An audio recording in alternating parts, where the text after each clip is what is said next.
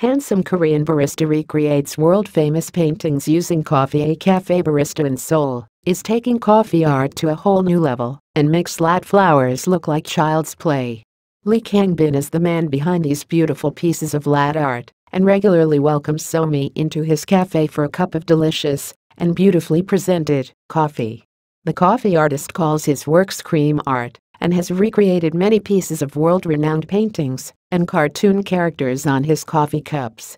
Each cup takes about 15 minutes to finish, and it only takes $8.71 to get one of these masterpieces served to your table. Lee uses tiny brushes and spoons to paint and spread thick cream colored with food coloring on top of the lat. All the mini creations are completely drinkable, so remember to sip up the art before it completely cools down. Lee has won over the hearts of thousands with his lat art and has created an enthusiastic following for the cafe online and offline. He has even made idols appear atop his freshly brewed cups of Java. To order up an art cup of your own, head to See-Through Coffee Shop in Sungdong District, Seoul.